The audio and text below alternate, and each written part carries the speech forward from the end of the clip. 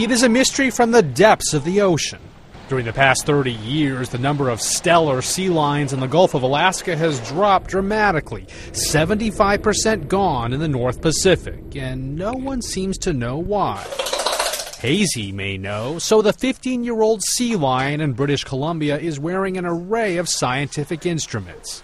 The animals are used to having numerous different devices on the harnesses so that we can monitor different things from acceleration to depth to heart rate, various different things. What kind of energy are sea lions like this one using to find food?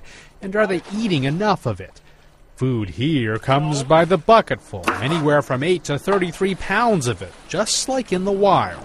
Right now what we're doing is trying to look at the energetics of the animals when they're swimming, when they're putting out that energy from whether they're satiated or fasted. What they are finding is not yet conclusive. Everything from overfishing to disease and ship strikes may be to blame. We have animals that are completely trained, and yet they're doing things on a scale that the wild animals do. And so they're helping us bridge that gap to make these connections between the two groups of animals much clearer and easier for all of us to understand. Wild animals as mobile researchers, helping scientists preserve their species. Lee Powell, The Associated Press.